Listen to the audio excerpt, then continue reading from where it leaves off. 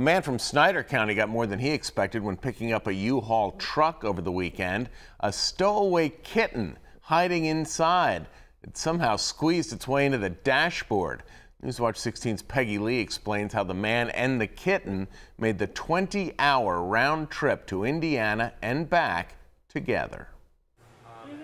A quick glance at Stephen Lang's t-shirt, you can tell he's a cat lover. The man from Middleburg fosters several cats for the Animal Resource Center of Millville. But the way he came to have this little kitten is a bit unique.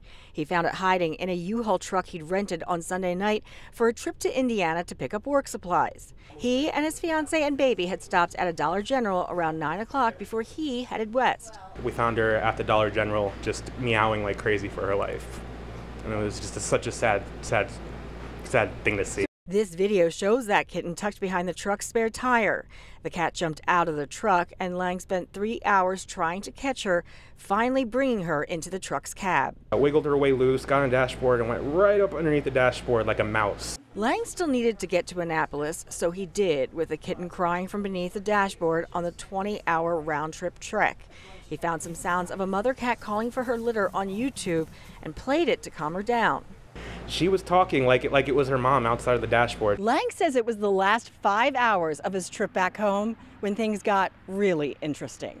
She decided to urinate inside the vents, which that's where they pull the air from for the air conditioning.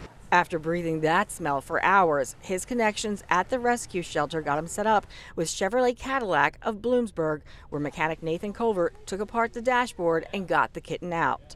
Culver even gave it a nickname he felt was the right fit. Dash. Lang plans to adopt the 8-week-old kitten. As for a name, he's torn between Dash and U-Haul. Peggy Lee, Newswatch 16.